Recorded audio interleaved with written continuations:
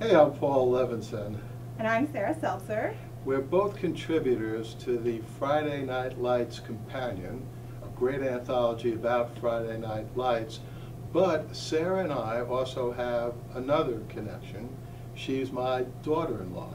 And we honestly had no idea until the very end of this process when we were looking through our emails and noticed that we were both listed as contributors. Sarah saw that, I didn't, because I never read my emails carefully.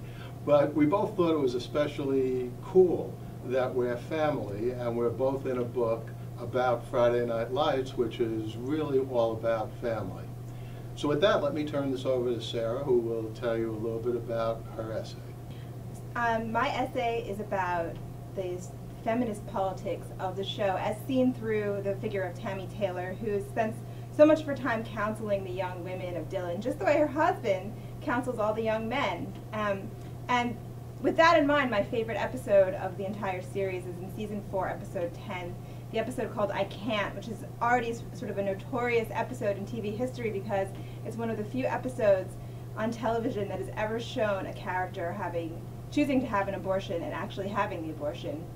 And it's a wonderful episode not just because it breaks this television taboo, but because it does it so honestly and with so much compassion and empathy for all the characters, particularly Becky, the 15-year-old high school sophomore who's faced with this unenviable choice that she has after becoming pregnant, her first time having sex.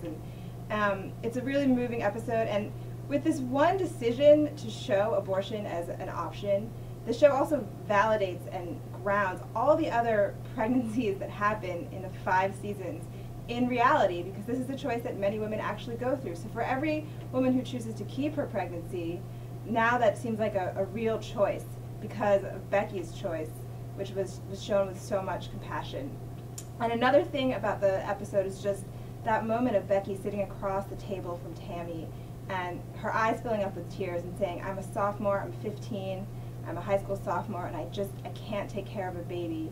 And you see the way Tammy's eyes change and the way she realizes really that there's not much she can do when faced with this young person in so much pain and in so much distress.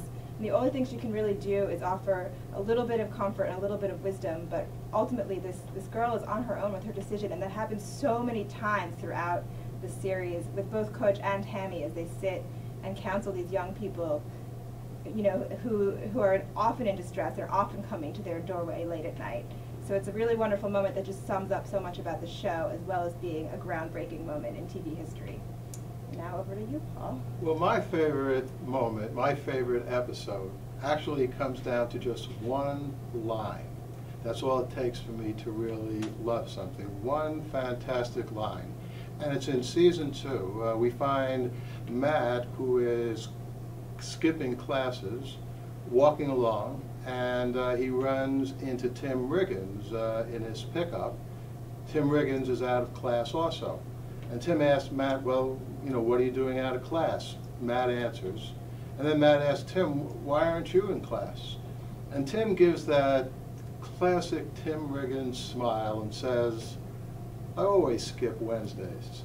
And I just admire that line so much because I hate to say it, even though I'm a professor at Fordham University, and I've been a professor for many years, I still have the heart and soul of a student.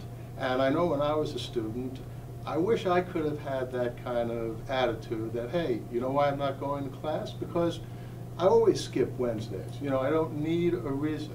It's just life. And that to me is what epitomized the best of Friday Night Lights, that one line in season 2. The realism with which Friday Night Lights showed its characters. No hype, no special effects, no magic, except the magic of real people living in real life situations. That's what made it such an extraordinary show. And getting back to Sarah and me, I think again, what makes Friday Night Lights such a wonderful show is not only the realism, but the family life. So it's especially nice to be here with Sarah, part of my family, talking to you about our essays.